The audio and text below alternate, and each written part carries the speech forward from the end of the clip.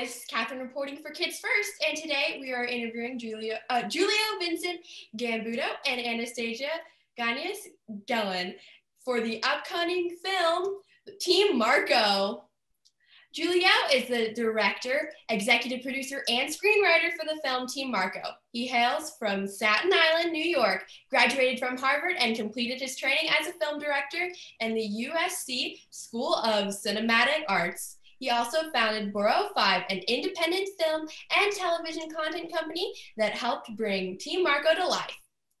Anastasia is an actress who plays Anna and is Marco's mother in the film. She originally is from Massachusetts, graduated from Suffolk University, and currently divides her time between Los Angeles and New York. She also speaks fluent Greek. Thank you so much for talking with me today. Thanks for having us. Hi, Katherine. Hi. So, Julio, this film is about family, friendship, and a boy and his grandmother grandfather getting to know each other with a mom and daughter caught in between. So, what did you do to help the actors create the sense of a real family in the film? Great question. So I made them spend as much time together as possible, which is kind of hard when you work with professionals who have busy lives. So we were very fortunate. The actors are really fantastic people. And so when they spent as much time on set together as they possibly could, we made sure that we rehearsed as much as we could. We made sure that they had lunch together as much as they could, all those fun things that help, to foster a bond between them. Yeah, that's a really good idea, just to make sure that they can get to know as much about each other so they can, feel more, related. And then, yeah, that's a good idea. And so, Anastasia, your role has you caring for both a parent and a child, as many families do today. And your character is a single mom and wants to balance her son's obsession with technology. What real-life experiences or role models were you able to draw upon to play this role so convincingly? Well, I'm part of the sandwich generation myself. I've got older parents, I've got younger children, and it is quite an interesting dynamic to be part of. It was really lovely to kind of bring that real life experience to set. And, I'm someone that really appreciates and loves the wisdom that people like Nonno's generation can give me. It's something I hold on to very dearly. And I also really enjoy lots of play, and I'm inspired by the younger generation. So for me, I thought it was such a great gift to be able to jump in and work with both of them like I do in real life. Those are my two favorite things to be a part of, these two generations, to bring them together and to learn from them. Yeah, well, it's great that you can have some past experiences to, bring everything together and make it, feel right. And Julio, this is your first feature film, and you were the real driving force behind Team Marco as the director, executive producer, and screenwriter. So in previous interviews, you indicated that you got the idea when you witnessed your nephew interacting with his electronics and not his family. Good research, Katherine. Yeah. Can you talk a little more about that moment and how long it took from an idea to script to fundraising to casting to production? Sure. So it's been about 4 years now, which has been a long process, a wonderful one, but a long journey. And the whole movie really started when I walked into my nephew's house. I have a nephew named Marco, who at the time was about 8 years old. And he didn't look up from his screen. He didn't look away from his iPad when I walked in. And in our family, that's very strange. And so I immediately, very strangely, became my grandfather. Like I was saying, come on, get off the screen, come say hello to your uncle. And, I always consider myself a young person. And suddenly in that moment, I wasn't. I was the older generation. So it was a very weird moment, but it was the moment that the movie was born. And then we started talking. I started talking with my writing partner, who is a good friend of mine from the 6th grade. We've known each other for 30 years. And he and I started to develop the script. We worked on the script for about a year and a half. And then we raised money. I must have had about 150 dinners all over Los Angeles and New York. And that was a long and hard process. and I raised the capital to the money to make the movie. And then we went into production about 2 years ago. So it's been a long process, but the best part is now getting to share it with the world. Yeah, well, movies surprisingly take like way longer than you would think they would. So, you know, when you do, Yep. like, whoa. So yeah, that's very interesting. And so you're from Staten Island, and this movie was filmed on location on Staten Island. So, and you also incorporated scenes from where you went to school and incorporated old movie footage of your own grandmother. So the film is obviously very personal to you.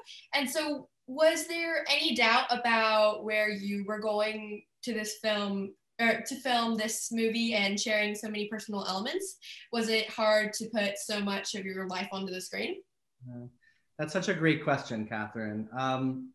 It wasn't hard. It was very special. And, you know, I think as an artist, the privilege I get is I get to share my life and my experience and my view of the world with as many people who will listen. So, you know, it's a unique opportunity and a special opportunity, and one that I don't take lightly.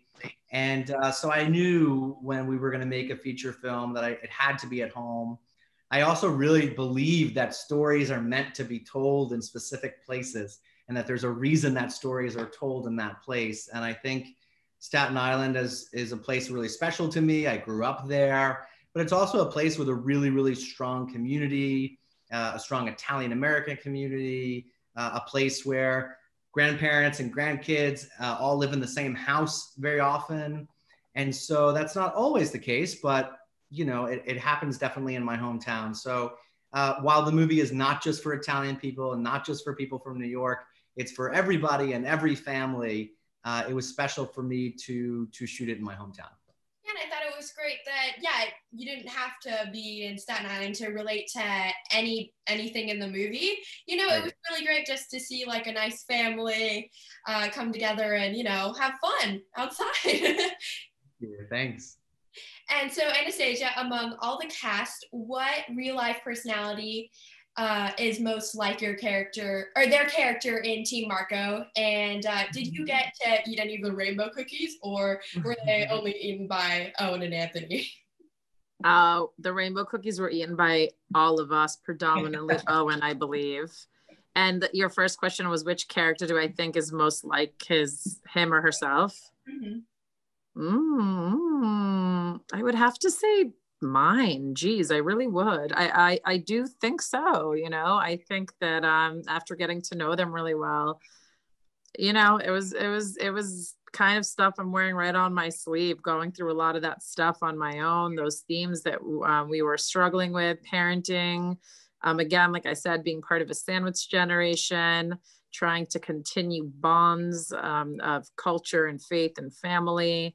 And so, you know, she's gritty, she's funny, she's kind of finding her feet for the first time in a long time. And, you know, as a new kind of parent, I am too, always rediscovering and discovering. So I think Anna, not just because I play Anna, but because I really think so. That's really nice. You know, you can say that you can relate to your character really well. Yeah. Absolutely. All right. And then can you share something surprisingly positive that is a result of the pandemic that you did not expect? Sure.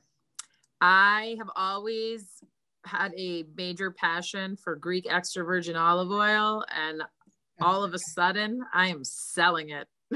And I woke up this morning thinking, how in the world did that happen? And I said, the pandemic, that's how. So, you know, I'm in sales all of a sudden. All right. You, Julio. Well, the pandemic has been surprising in many, many ways. I am not married at the moment, and so it has been a very strange experience to spend hundreds and hundreds of days by yourself. I'm beginning to feel like Tom Hanks in that movie with the volleyball. Wilson! Yeah, so I'm learning a lot about myself. I'm learning how to cook. I'm probably the worst cook in the cast or crew. I make a lot of chicken, I make a lot of pasta, and I make a lot of reservations at outdoor dining here in New York City. But yeah, it's been a wonderful, the positive, I think, to the pandemic has been the opportunity to take a deep breath and do a lot of writing. I write weekly for Medium, which is an online, website, much like Twitter or YouTube. It houses pieces from journalists and writers across the world. And that's been really fun. It's been really fun to reach people. It's been really fun to talk about the pandemic and the experience of the pandemic. And I don't think it's one that we're going to forget soon. So. Yeah, I always wonder what it's going to be like, what we're going to talk like, what we're going to talk when it's after, like, it's like, oh yeah, you remember that? You remember 2020? Great year. Yeah, great year. Great year.